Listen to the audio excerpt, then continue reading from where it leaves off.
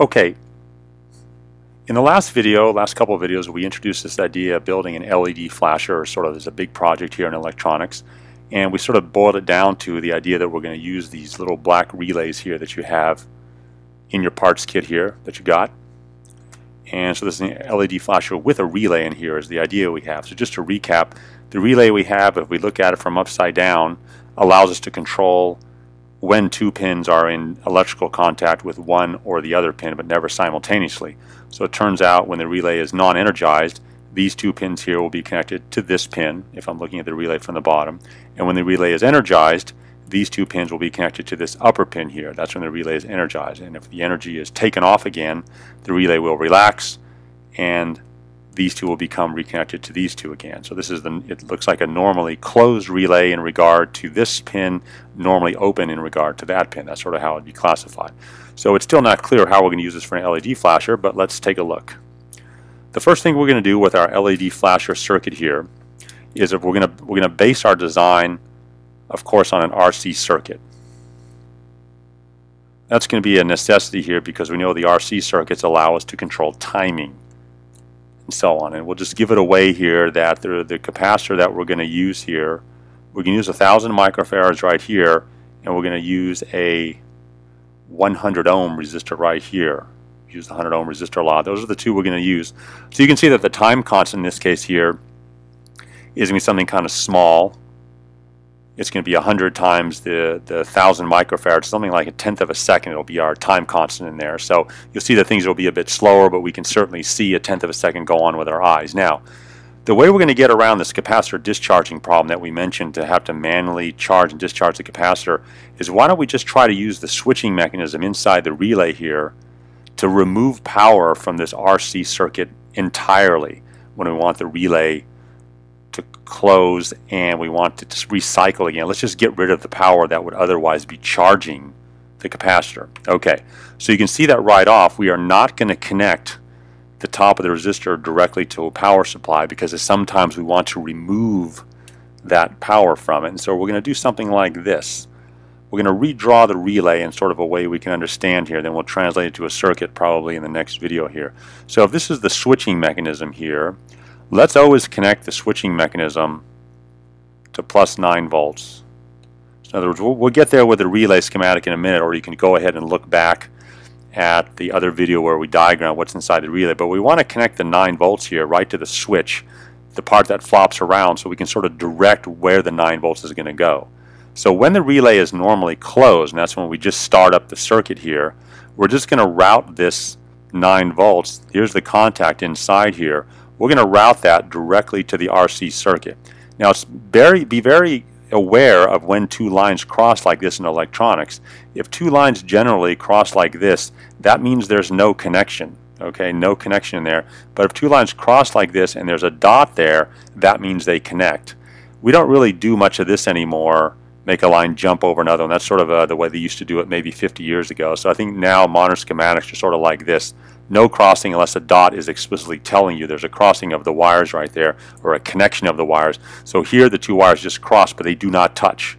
Just keep that in mind. Okay, so what you can see here is if this were all there was to the circuit, when we applied power, turn this thing on, you can see that the 9 volts will indeed pump current into the RC circuit and the capacitor will charge.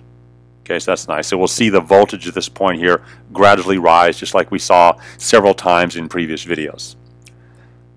Now what we like to do, but we like to at some point decide when this coil here, which is inside the relay, when this coil here has all the wires wrapped around it as an electromagnet, when is this going to energize and pull this switch down to quit charging the capacitor? And when we quit charging the capacitor, then it can discharge and the cycle can start itself over again. Okay, so right now there's no magnetic field pulling the switch down, but what if we connected this coil sort of like this,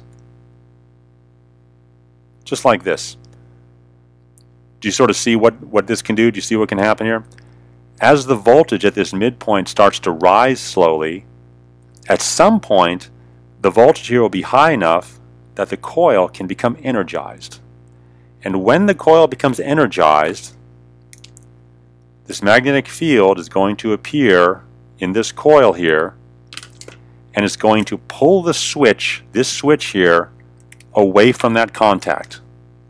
It's going to pull this floppy part of the switch sort of down to here, because that's what the magnetic fields inside those relays do when they become energized like that. Pull the switch down like that. And that's exactly what we discussed sort of happens in here when the relay coil becomes energized. Now when that happens, look carefully at the circuit.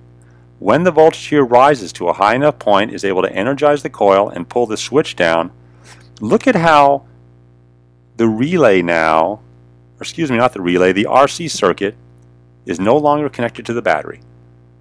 And that's the key point. That's the key usefulness of our relay right here. It's if the RC circuit is no longer connected to the battery, it means the capacitor is no longer charging anymore. It's physically disconnected from the battery, folks. There's a gap here.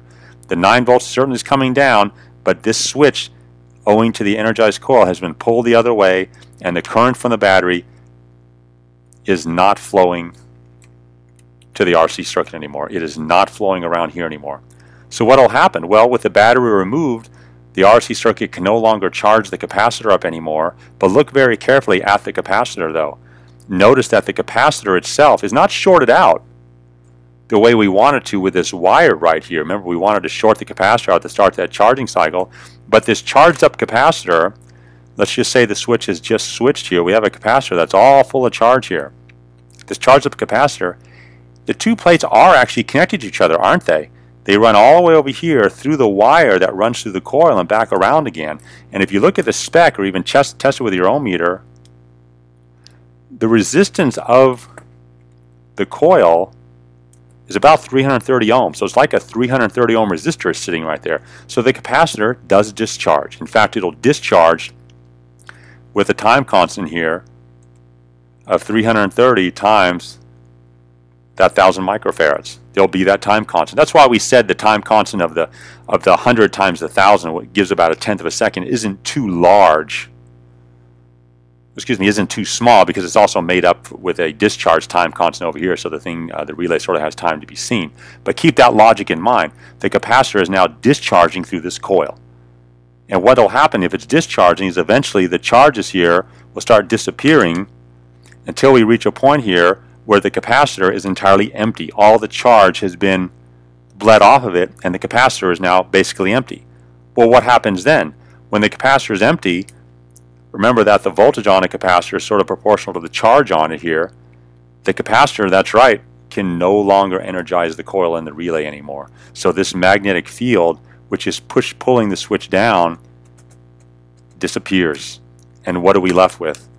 We're left with the switch back into its original configuration like this. They're actually touching there, and this magnetic field is all gone. Now what's going to happen? Well, guess what? The RC circuit is now reattached to the battery. Charge can flow from the battery down this way. You can get that RC circuit to charge up again, and guess what happens? The voltage at this point right here starts to slowly rise again. When it rises and reaches a certain point, the coil becomes energized. When the coil becomes energized, this magnetic field is produced that pulls this switch down, releasing the RC circuit from the battery, and the cycle can repeat itself all over again. So the trick then, the trick that's before us here, is to take this logic here, and this is the cleverness here, that we've sort of put down here with this switching mechanism and all that. I'm just trying to make a little room here, is to take this idea, which we think is pretty solid here, and see, this is your challenge, this is your electronics challenge here. Again, just the wonderful part about electronics, the way, you know, this is something we get to figure out now, using just a bunch of parts that cost us less than $10. How could we figure this out till we end up with a little project that is an LED flashing at us here? How are you going to translate that into the data sheet that the manufacturer gave us? And let's just quickly put them together here so we have them all on one sheet like this. Here's that switching mechanism. It goes up and it's connected to this pin right here. And this one in here sort of goes in here and it's connected like that. This is the original schematic right here. So can you translate what's in the relay, what's in this box, with this idea over here? If you do, you'll have your LED flasher.